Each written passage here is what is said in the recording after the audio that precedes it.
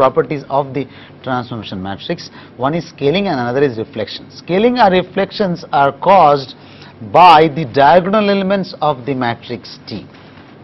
We are talking of the off diagonal elements or non-diagonal elements B and C both equal to 0, and we have the diagonal elements A and D, let us say they are non-zero. Of course, if all elements are 0, typically you are shifting the point to the origin, nothing happens basically. But in this case of scaling and reflection, as you see, the new coordinates x and y are given by the equation as given in this in the slide here. X prime is A multiplied by x, y prime is D multiplied by y, and you are talking of pre or post, doesn't matter, you get the same form. And we are saying that we are talking of scaling in this case, where the x coordinate is transformed by a parameter or the element A of the matrix T, and the coordinates y of the point is scaled by the element D.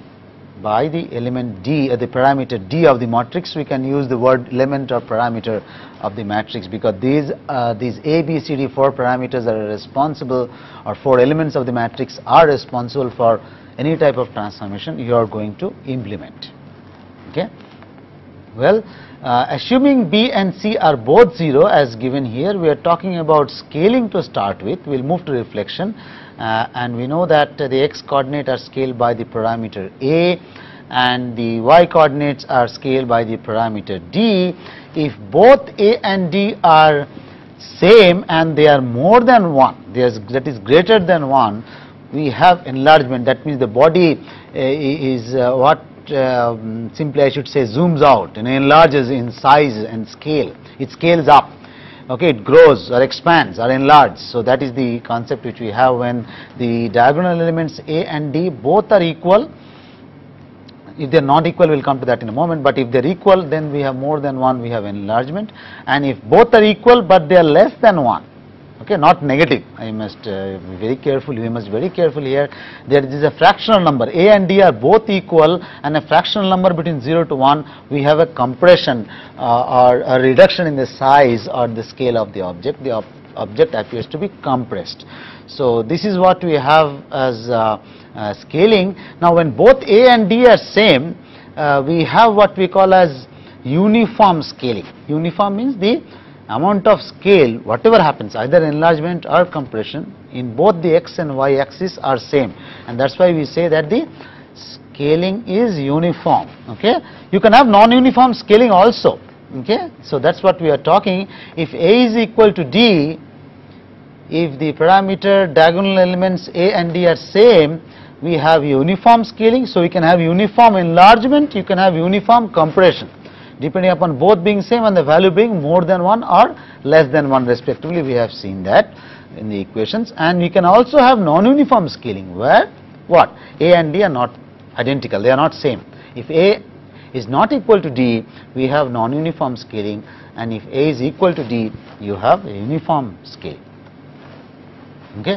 So we talk of a scale factor usually when we do scaling, and these parameters A and D can be replaced by the corresponding parameters x and sy.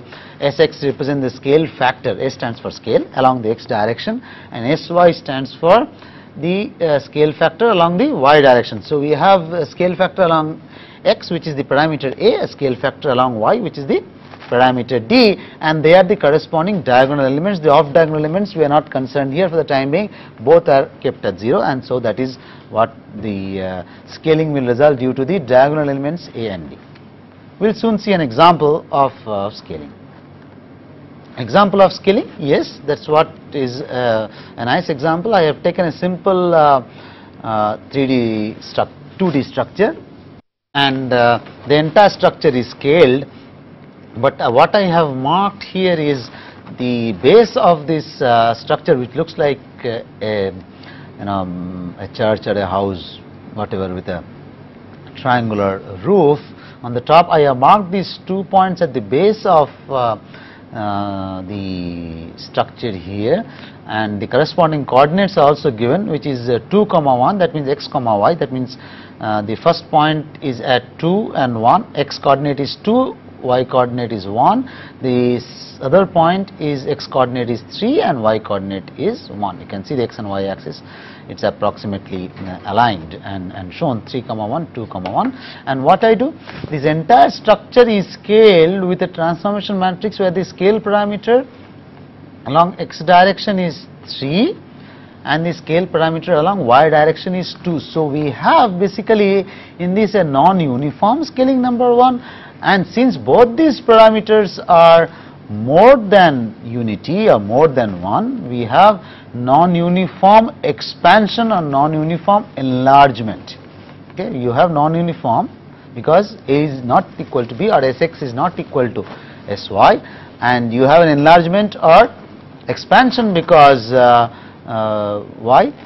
Because both the values are more than 1. If both the values would have been less than 1, you could have uniform compression or non-uniform compression. Okay, so let us look at this example which shows an example of non-uniform expansion from the left to the right, and this structure becomes something like this. As you see here, if you multiply this matrix elements 2, 1 and 3, 1 with this matrix with the corresponding diagonal elements 3 and 2 of diagonal elements 0, the 2, 1 will become 6, 2 and 3, 1 will become 9, 2.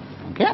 So that's the transformation. The values are shown for only 2 points, but the same amount of scaling with respect to the governing equation of transformation will be applicable for all the other points and lines of the object. Of course, lines are a little bit tricky, but I can assume that there are 5 vertices in this structure. The bottom 2 are shown, the values are shown basically, and on the top there are 3 again. So those 3 and the bottom 2, all these 5 are transformed in a